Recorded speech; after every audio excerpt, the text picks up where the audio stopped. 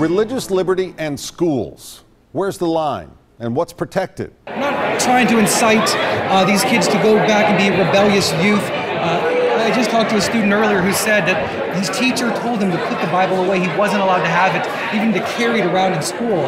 A community there rooting for a high school cheerleading squad in what's turned into a battle over religion and football. The squad has been banned from showing banners of Bible verses during games. Now they're headed to court. And I told him, I said, you still respect and obey your teacher.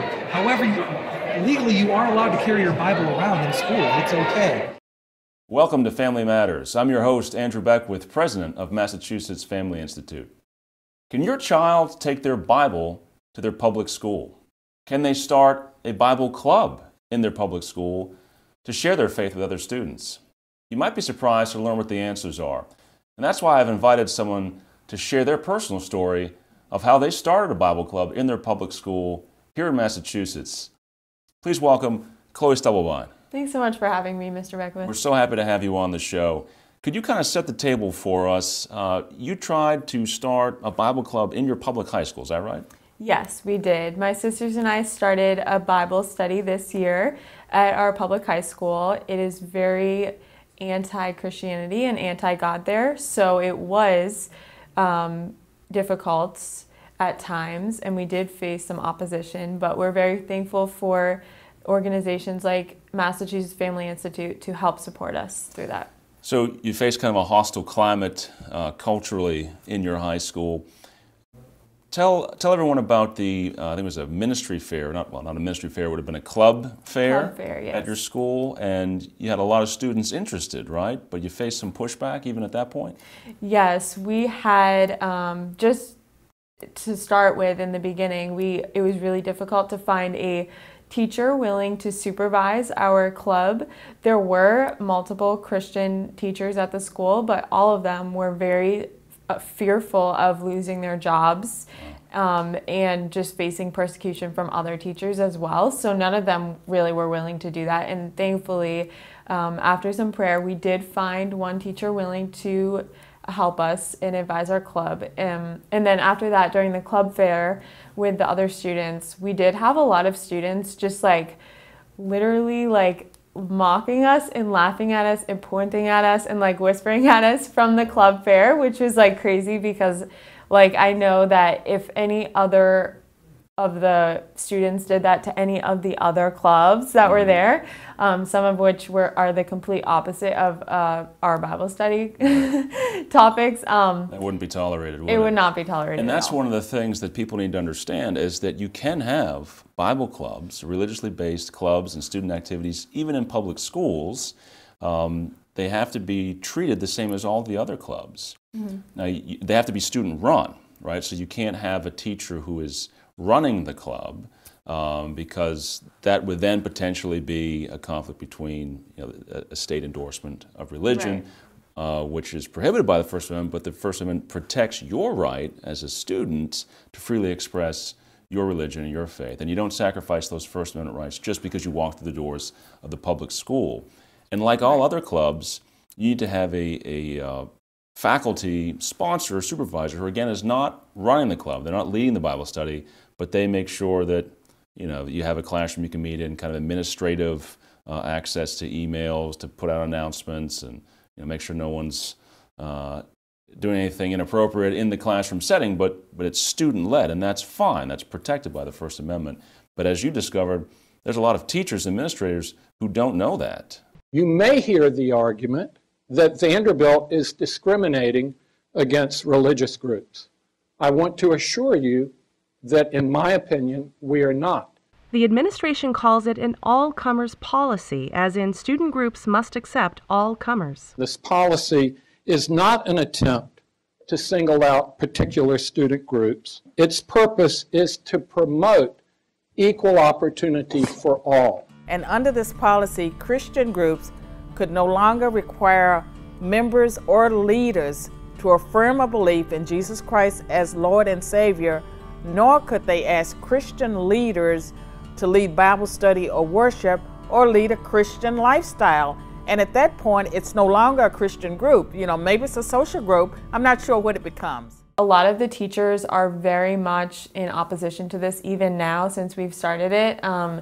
For an example, we meet in an English room in the English department, and every single Wednesday, or most Wednesdays, the English teachers have a English meeting, that mandatory meeting that they have, and they intentionally pick our room, and they always like kick us out early, even though all of the other classrooms are all available to meet in. Schools are required to treat Christian clubs in the same manner they would treat non-religious clubs, meaning these clubs should receive equal access to resources, facilities, and equipment. So that's just one example, but also before we started the club, the principal wanted to, almost required us to meet with him and to go over what we could and couldn't say. I remember there was some email correspondence about that. I think they wanted to review the curriculum you'd be using for the Bible Club, which again has the whole legal premise backwards, because the prohibition on church and state sort of involvement in that context is that you don't want the state, which is the school in this example, dictating what's being taught. So for them to have to review your curriculum, I mean, when I saw that email chain, definitely raised some red flags. And so I think there was a response back that just said, the curriculum is the Bible, and so how are you going to evaluate that? And have you requested and evaluated the curricula for all the other groups? And so once we asked those questions, they didn't answer those questions. They just basically caved at that point, right? Right, yeah. And also, we hosted a Patriots football player for an event at our school where we got like over 50 kids come, and it was an amazing experience. Like, he shared straight up evangelism. And beforehand, our teacher said she was like feeling really nervous, which is understandable because of all the other persecution that she faces as well. And this is your sponsor? Yeah, our sponsor has also. So you did find ultimately a teacher who was willing to be the sponsor for the club? Yes, and our sponsor said to me, she had a meeting with me, and she basically said that like, we weren't allowed to pray or anything because it was like, it would, or like do any sort of like worship or sing any types of worship songs or like get like really in depth, because it would enforce, or it would make people feel uncomfortable and force something on people, because she knows that people are going to be coming that aren't Christians. As long as it does not interrupt school activities, students may lead a group prayer time whenever and wherever they please. Just remember, it must be voluntary and not make other students late for class. This is a voluntary club. Right. No one's forced to join this club. Yeah. So of course you can sing praise songs and pray. So it sounds like we'll have to do some more educating of the educators on this issue. I just thought, like, wow, that is such a double standard. Like, and I just asked her the question, like, what happens when I'm in class, which happens all the time, and the teacher says something that makes me feel uncomfortable and that I don't agree with. Does that then make it like okay for the teacher to still say that, or like what happens? Because that happens all the time. And you have to be in those classes. And I do have to be in those classes. Which makes so it it's different. a double standard. Absolutely. Yeah. So how many students have been coming to these club meetings? On average, we probably have around 15 kids each time. And then we had our big event, which was like 50 kids. Wow, so, wonderful. And yeah. how many of the students are sort of new to the faith or exploring the faith?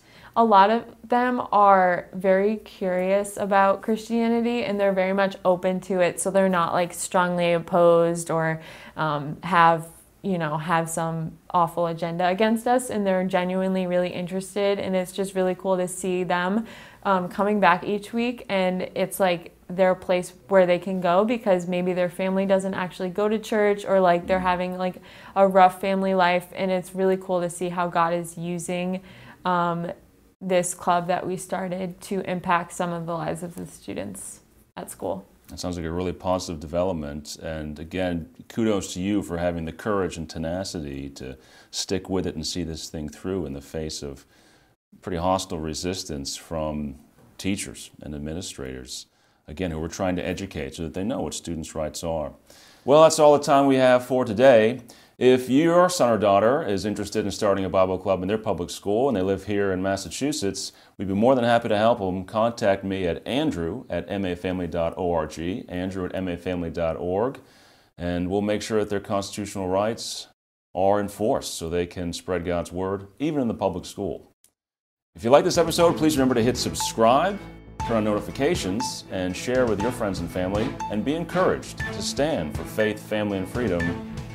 Thanks again for joining us, Chloe. Thank you. You're not alone out there. We've got your back.